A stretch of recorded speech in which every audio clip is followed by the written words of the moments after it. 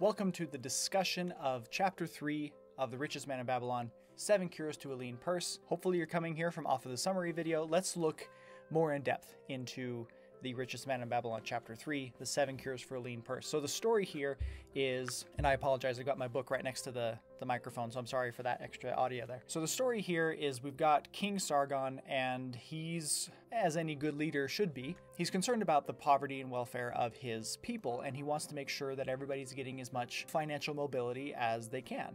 And he and his chancellor have a conversation regarding the fact that the vast majority of the wealth is held by a pretty significant minority of the people. And we see that here in our day too, don't we? I mean, don't we see that, the 1%, right? So much of the world's wealth is held by such a small minority. Now, there's a lot of wisdom that's exercised here by King Sargon and his chancellor. The king asks here, why should so few men be able to acquire all the gold? And his chancellor responds, because they know how. One may not condemn a man for succeeding because he knows how. Neither may one with justice take away from a man what he has fairly earned to give to men of less ability. So it's pretty blatant right there in this book that to take from the rich and redistribute to the poor, essentially the core message of socialism, is not sound financial practice, right? And we're going to get just a little political here, and you, of course, are totally welcome to disagree with me on this. It's a very highly charged issue, and so, anything that I say that you disagree with, please don't take it personally. I'm not saying you're a bad person. Idea held, right, in the socialistic movement of wealth redistribution.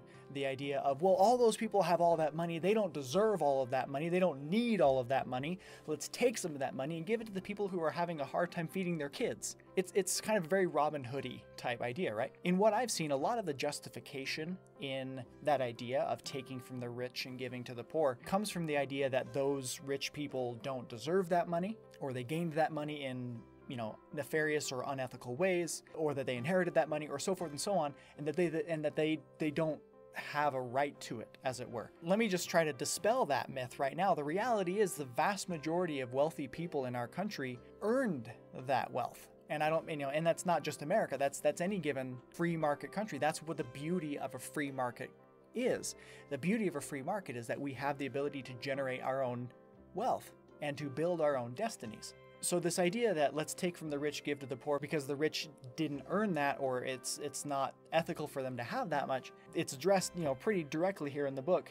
One may not condemn a man for succeeding because he knows how. Remember, in Chapter 1 and Chapter 2 of this book, we've made it pretty clear there are very specific laws to money, and the people who follow those laws gain wealth. This is the prime time in the history of the world to become an independently wealthy person. And if you're watching this video, you are relatively a wealthy person already by the comparison of most of the rest of the world. Nobody can blame you for wanting to do better, but King Sargon and his chancellor here would say that it is not an appropriate solution to take money from the people who know those laws and know how to follow them. Again, very political, very opinionated. You may agree with me, you may not, that's okay. But there's no question at all that that is what this book is teaching. We earn our own wealth, and it is not wise or prudent or fair to take money from those who have earned it to give to those who don't know how to earn it. So the king and his chancellor come to the conclusion that they need to hire Arkad, who, is famous for his wealth, and have him teach teachers what it was that he did to become wealthy, and so that those teachers can then go out and teach other people. This principle is obviously the principle of sharing wisdom. There is no secret to wealth. It's just intelligence, prudence, and wisdom. You really only need a second grade level of intelligence to become a wealthy person. The rest is in wisdom and action. So fast forward a little bit, and we're now in this teaching room with Arkad, and as Arkad walks in, right, his 100 students are watching him, and they all kind of start whispering with each other, oh man, there he is, that's Arkad. And somebody whispers, he is but a man, even as the rest of us. And I love that point. The point of the author saying that is a lot of the time we hold wealthy people as though they're elect, as though they're elite, as though they're special, as though there's something fantastical about them. And the reality is they're just people. TV shows and magazines and reality TV, whatever, they love to portray wealthy people as though they're extra human. And they're not.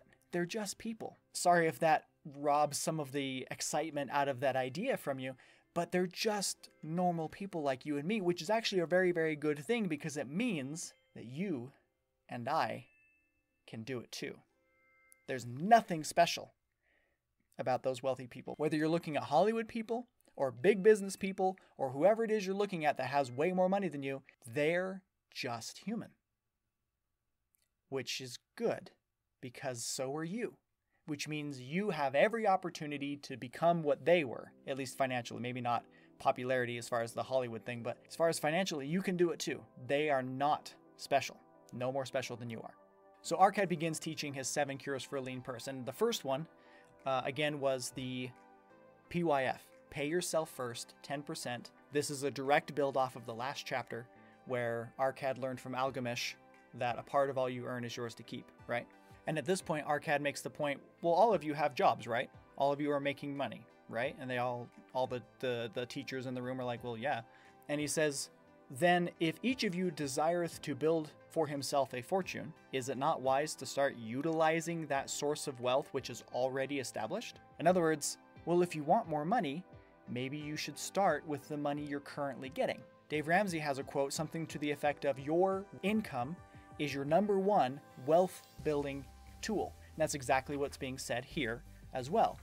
You want to become wealthy, you've already got the primary tool in doing that, a job. So we need to utilize that. And here in this cure number 1 is the PYF. Take that income that you're getting, take 10% of it and set it aside.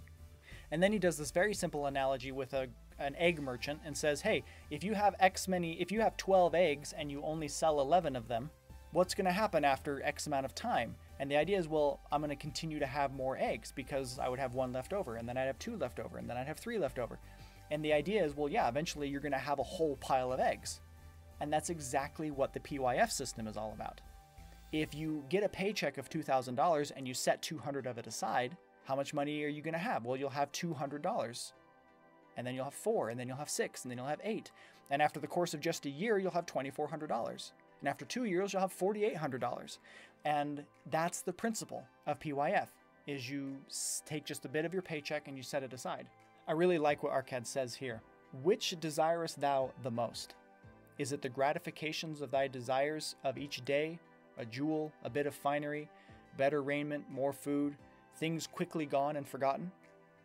Or is it substantial belongings, gold, lands, herbs, merchandise, income-bringing investments? This is a direct reference to the 2 marshmallow idea, which we talked about in the last chapter 2 discussion video, right? The 2 marshmallow idea. What do you want more? Do you want to have the fast food cheeseburger? Do you want to have the experience at the movie theater? Do you want to have the nice little gratifying things now that 6 months from now you're not going to care about? Or do you want to have financial independence, wealth, security, a financial future? Do you want the first marshmallow or do you want the second marshmallow? If you don't know what I'm talking about, go back and watch chapter 2 discussion. Obviously, if we're going to become the financially wealthy, we need to be willing to say no to the things that we want now in favor of the things that we want later. So what's the second cure?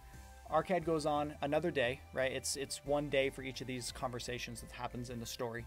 So another day he talks about the second cure, which is control thy expenditures, which is basically the principle of budgeting.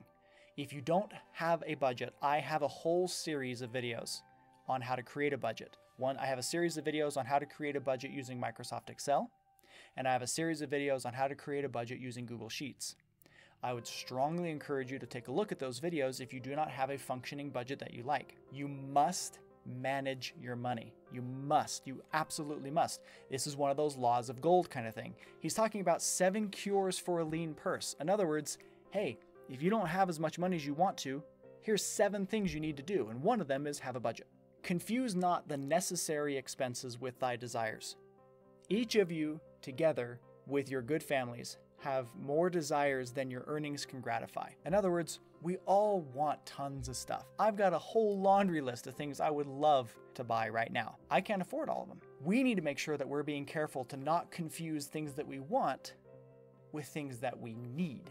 That's the purpose of a budget. When you're creating a budget, you want to start by budgeting money, by setting money aside specifically for the things that you need. And once you have all the things you need paid for, such as rent, groceries, utilities, so forth. Once you have those set aside, then you use whatever money's left to start budgeting for the things that you want, such as your child's piano lessons or whatever. He goes on to talk about how it's important for us to keep track of our own spending habits, and I talk about that as well in my budgeting videos. I really like this segment of this.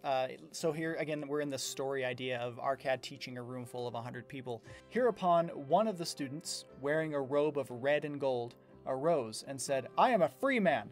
I believe that it is my right to enjoy the good things of life. Therefore, I do rebel against the slavery of a budget, which determines just how much I may spend and for what. I feel it would take much pleasure from my life and make me little more than a pack ass to carry a burden." So in other words, it's this idea of, I'm a free man, I don't want to have to follow a budget, I don't want to have to be restricted in what I do. I mean, I guess if that's the way you feel, the question I would ask is, how you doing? What has that mentality done for you so far? How much debt are you in? Do you have more debt than you do net worth? But Arcad has a really good response to this. He says, "Who, my friend, would determine thy budget?" "I would make it for myself," responded the protesting one. "In that case, were a pack ass to budget his burden, would he include therein jewels and rugs and heavy bars of gold? Not so. He would include hay and grain and a bag of water for the desert trail. The purpose of a budget is to help thy purse to fatten. We all want to be wealthy. Why are you fighting against this? It is to assist thee to have thy necessities and, insofar as attainable, thy other desires. It is to enable thee to realize thy most cherished desires by defending them from thy casual wishes." In other words, if you don't like the idea of being restricted by a budget, then you're looking at a budget completely wrong. The purpose of a budget is to give you freedom to do what you want to do. You want to send your kid to college, I presume. Well, a budget will help you do that. You want to pay down your house faster, I presume. A budget will help you do that. You want to be able to XYZ. A budget will help you do that. The purpose of a budget is to help you determine how to best spend your money. It's not meant to restrict you. It's meant to help you. So if you have this negative idea of a budget, and the idea of creating and running a budget seems oppressive to you, then you got the wrong mentality, and whoever taught you what a budget was probably didn't teach it to you well. I would encourage you to go watch some of my videos on how to do that. Cure number 3, Arcad goes into make thy gold to multiply. In other words, investing. "I tell you, my students, a man's wealth is not in the coins he carries in his purse, it is in the income he buildeth, the golden stream that continually floweth into his purse and keepeth it always bulging." In other words, it's about investing. Putting your money where there is interest that can be gained, right? If you put your money in a glass jar and hide it under your bed, you've got that money and that's good. It's better than nothing, but it's not building. But if you put your money into sound investments with an interest rate, then there's room for your money to grow because of the interest. Make sure you take that money and reinvest it. Don't take it out as dividends or anything. Reinvest all of that, capital gains and dividends, so that your interest can collect more interest. We call this compound interest. Cure number 4, he goes into guard thy treasures from loss.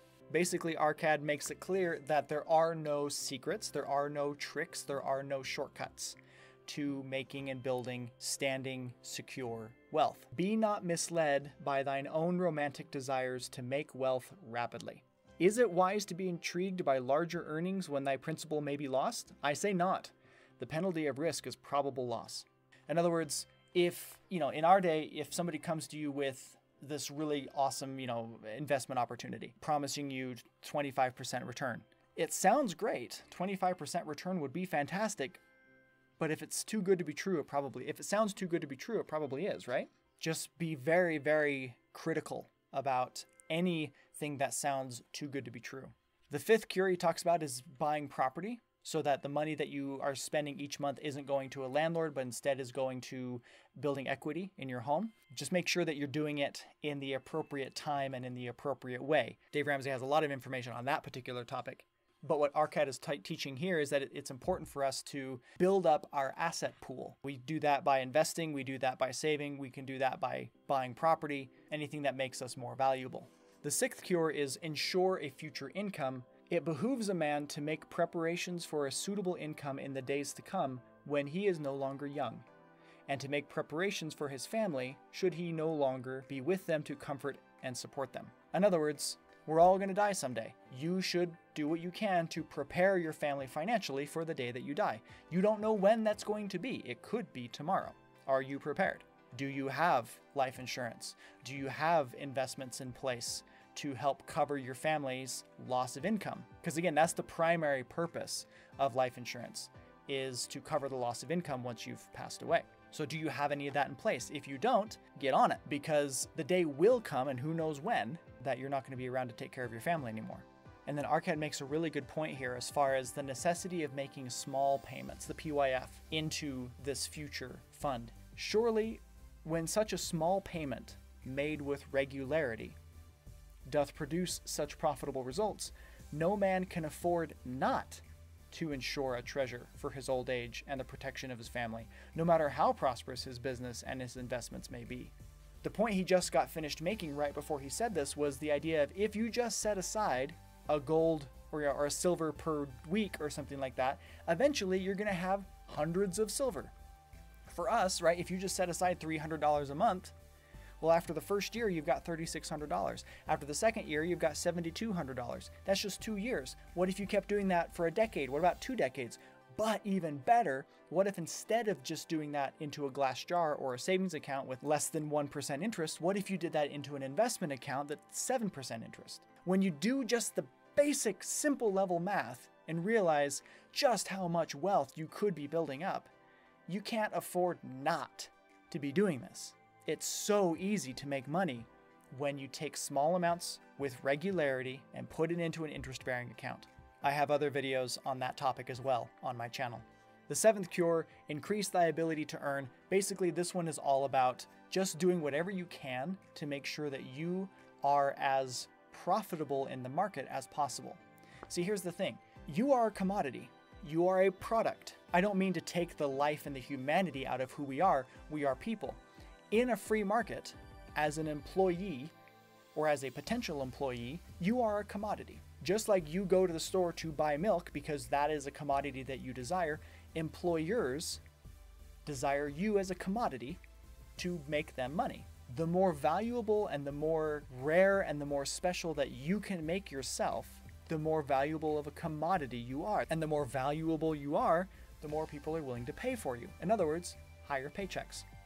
So whatever you can do to build up your element of worth in the market. He talks about the necessity of having good work ethics and making sure that you are a good employee. Good employees can be very difficult to come by. If you can be a good employee, you will become a more valuable commodity. He goes on to talk about the necessity of paying your debts and getting out of debt, the necessity of taking care of your family so that you can build a sense of self-respect and respectability, to make sure everything is set in place and in order in case you should pass away unexpectedly. That gives you a sense of calm, peace, comfort, and reliability. Showing compassion and being charitable.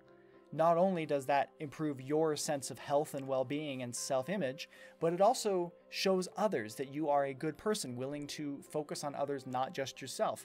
Employers like employees that know how to look outside of themselves. He finishes up with this. Thus, the seventh and last remedy for a lean purse is to cultivate thine own powers, to study and become wiser, to become more skillful, to so act as to respect thyself. Thereby shalt thou acquire confidence in thyself to achieve thy carefully considered desires. There is more gold in Babylon, my students, than thou dreamest of. There is abundance for all, and I would definitely echo that. Remember some of the lessons that we talked about in the last chapter. There is so much money out there available to be made, created. I'm not talking forgery, of course. I'm talking about the creation of wealth through the creation of business and the prosperity of business. That's the beauty of a free market. We have the power as a community, as a society, as a people, to create wealth through quality customer service and business and work. Okay, that concludes our discussion of Chapter 3 of The Richest Man in Babylon, 7 Cures for a Lean Purse. Please move on now to Chapter 4, summarized and discussed.